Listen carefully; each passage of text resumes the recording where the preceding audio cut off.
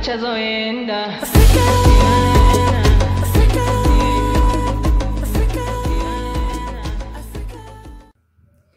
everyone, welcome to my YouTube channel once again. Today I decided to go all natural. I decided not to put any makeup. I decided not to put any lipstick. I don't do makeup anyway. Yeah, so I decided not to put any lipstick. I just decided that I just want to be me, because that's who I am. I don't like makeup. I want to learn it, but I don't like it that much. It's just that sometimes when there are events and whatnot, I just feel like, oh, if only I knew makeup. But anywho, yeah, thank you for subscribing, thank you for liking my videos, thank you for sharing them, for viewing them. I really appreciate the support. Today is all about me. Today is when I get to open up so that you guys can learn a little bit about me. I'm not gonna say much, I'm not gonna reveal too much. I'm just gonna reveal what I want to reveal, because yeah, we all deserve a little privacy here and there. So I have jotted down a few questions. Don't mind me looking down, I'm just reading. Okay, so the first question is, who are you?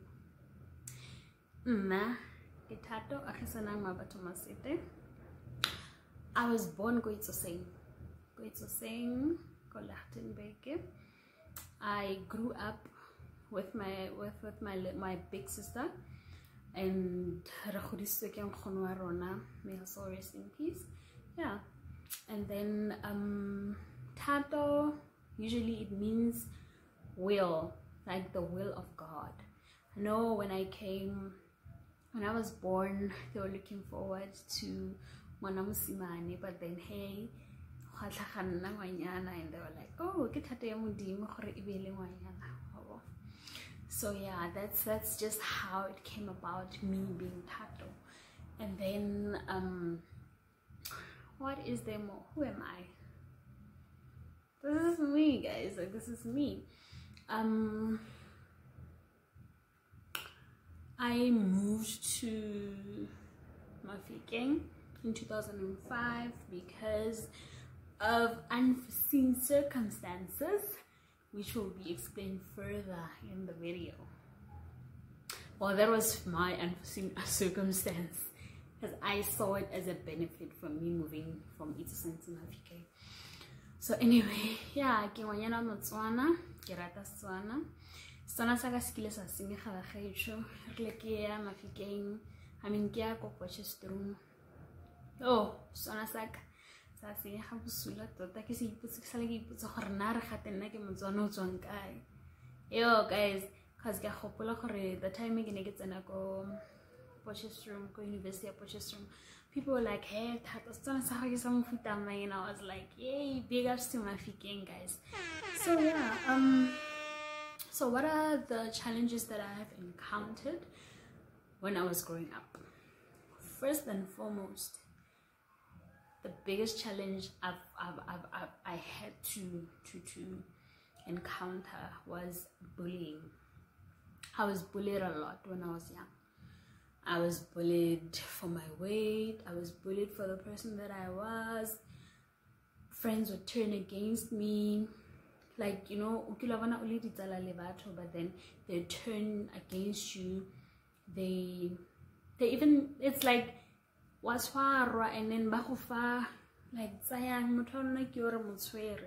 so it was just like that. Like, I never kept good friendships when I was growing up, because people would always turn against me, and like they would pretend, but then after a while, but you give out shut kef yo. But anyway, hello guys. Yeah, I was bullied a lot. It was a very difficult and dark time for me. I'm still learning to move from that. I've moved, but I'm still learning to deal with everything. I was bullied go grade 1, grade 2, grade 3. Grade 3 it got worse. Like, it got worse to a point I was kicked. Oh guys, yo, it was hard, hey? But anyway, yeah, that's just what it was. And I never felt like I could fit in anyway, because you think people are your friends, and then as soon as you turn your back, they start gossiping about you. So that's just how things got brutal for me. And then at home, I don't know why I felt this way, but I felt like a misfit. I felt like I didn't fit in. I felt like I didn't belong there. I felt like Banzeri, but okay. For the time being, mind you, I was loved. I was cared for. I was treated well. But deep down inside me, I felt like I did not fit in. I felt like I did not belong there. Like, yo, it was hard for me dealing with those things. But one thing that I like a lot is that my sister and I hardly fought. We fought once, it got bad to a point that somebody was bleeding. So that's when I decided, no more fighting with my sister, no more fighting with my siblings. No, it ain't happening. But anyway, yeah. And mind you, the result of the bleeding was me. I did something that leaded to somebody bleeding. Love you, big sis. Anyway, the third question is, why did I cut my hair? This one I get a lot. People ask me this question a lot. Tato, why did you cut your hair? Tato, this, that. And I'm like, guys, okay. I had long hair. I had long, relaxed hair. It was so beautiful. It always stayed moisturized. I could like, guys. I'd relax it the way I want to. Look at the way I want to. I get in a salon and no one would say, no, I loved my hair. My hair was so long. I was so happy. Plus, it's so beautiful. So I cut my hair because I was in a relationship with this guy. So every time we wake up in the morning, he'd tell me, yo, you look so ugly, your hair, yo, and then I felt like, but every single time when my hair is not combed up, my hair is messy, he'd say, yo, what's a so Tato decided, Miguel, get a muriri wena. So I cut my hair. So cutting my hair, I was like, okay, I done cut my hair, I look good. Baby girl, after cutting my hair, the guy was like, why did you cut your hair? Relax, oh Miguel, you look ugly. Yo. Anywho, ain't gonna talk about that today. Are you on a diet? No, I am not on a diet, guys. I get dieting. Yes, I exercise time and again, but I'm not on a diet. What's a diet anyway? What is a diet? I just eat what I want to eat. I eat what I feel like I need. I eat what my body craves. So should I crave hoja dikhara? Should I crave hoja dikhara, di veggie, lena mamo mogel gaja? Should I crave hoja di chipsy, kota, burger? I'm there. So I'm not on a diet. I just learn how to eat healthy. That's all I'm doing. Should get junk and people are like, yo, Tata, how are you healthy? And I'm like, no, I never said that. Yes, I'm practicing to live a healthy life, but I'm not on a diet. No, I wouldn't survive on a diet. Next question. Why do you eat a lot of junk? Look at your pimples. Yes, Miguel, look at my pimples. I'm glowing, aren't I? I glow. But anyway, guys, junk food has contributed to the pimples. Please, hey, please. Renali dilo di hormonal imbalance. Renali Guys, come on, the breakouts, we get those. So no, junk food doesn't contribute to my pimples. Some of it does, but girl, no, junk food doesn't contribute to my pimples. Ouch, that should not have happened. It does not contribute to my pimples at all. If it did, my skin would be looking way worse than it is right now. So no, junk food doesn't contribute to my pimples. I eat junk food the way I please. Next question. Why are you so kind and so soft? The reason why I'm like that is because we live in a world that is full of cruel people. We live in a world that doesn't care. They don't care, these people. They don't care. They don't care about that.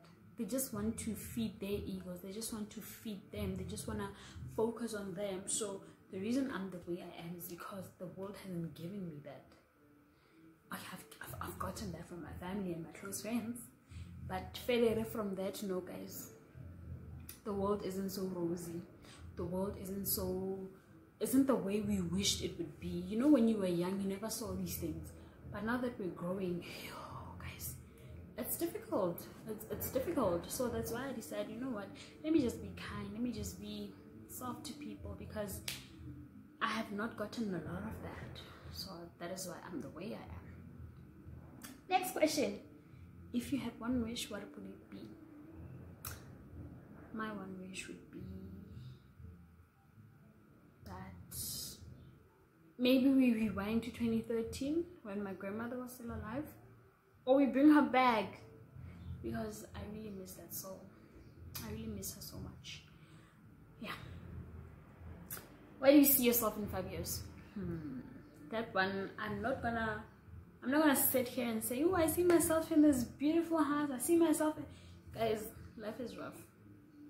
One thing I know is that in 5 years, I won't be where I am today. In 5 years, maybe I would be happier than the way I am today. In 5 years, I want to progress for the better. I'm not gonna be here to flash rosy stuff, and the next thing 5 years to come, I'm like, dololo.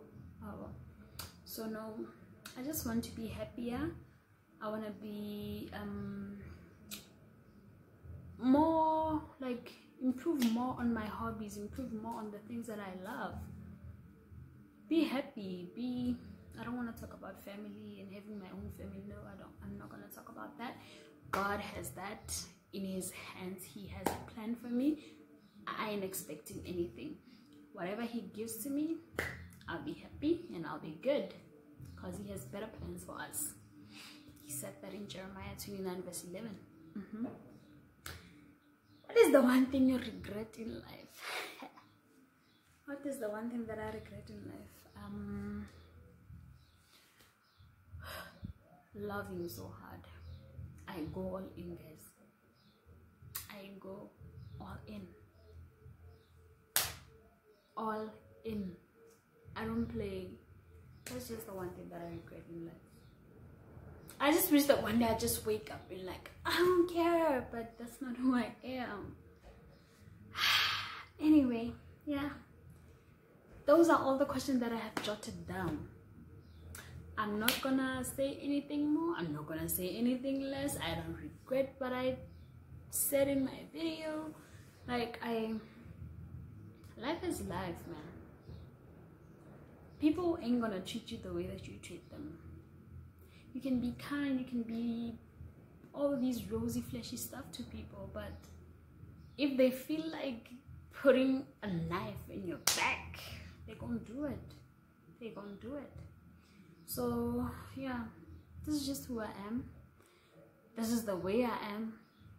But one thing I don't like is that when people poke me and expect me not to react. Mongel, I'm going to react, and it won't be nice. Yes. But anywho, thank you guys. Thank you for watching. Thank you for tuning in. Please comment, subscribe down below. Comment. Just feel free to ask me anything as well. Should you want to know more, I'm here to answer your questions. Thank you guys. Have a beautiful wonderful Sunday. Hey,